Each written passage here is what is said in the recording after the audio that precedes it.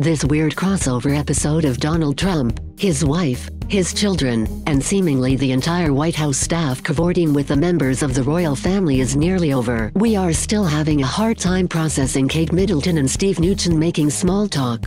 On Wednesday, the President and First Lady will be traveling to Ireland, leaving behind the Queen and company.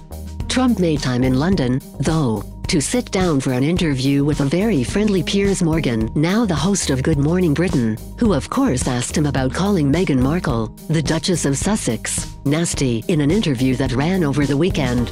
Asked about comments Meghan made in 2016 on Larry Wilmore's nightly show, in which she called Trump misogynistic and divisive, the president responded to the Sun reporter, "I didn't know that. No, I didn't know that she was nasty." He then denied he had said it, even when the reporter ran audio of the conversation.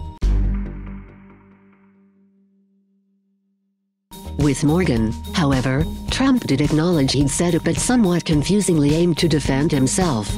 "They said some of the things that she said and it's actually on tape," Trump told Morgan.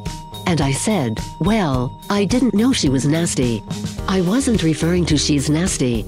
I said she was nasty about me. And essentially I didn't know she was nasty about me." Pressed further, he went on, "She was nasty to me. And that's okay for her to be nasty. It's not good for me to be nasty to her, and I wasn't." He told Morgan that he was planning to bring the matter up to Prince Harry when they met in person on Monday, but that it did not happen. "We didn't talk about it. I was going to because it was so falsely put out there." He said of Harry, "I think he's a terrific guy. The royal family is really nice."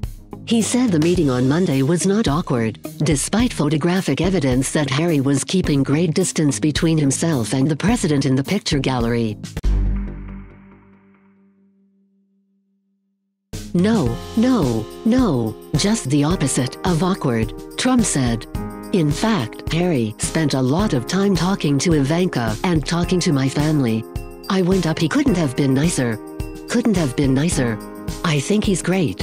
And when asked for his thoughts on Meghan one more time, Trump said, "She's doing a good job. I hope she enjoys her life. I think she's very nice." Meghan was not the only actor Trump offered his thoughts on while on this trip, also tweeting an attack on Bette Midler at 1:30 a.m. British time on Wednesday.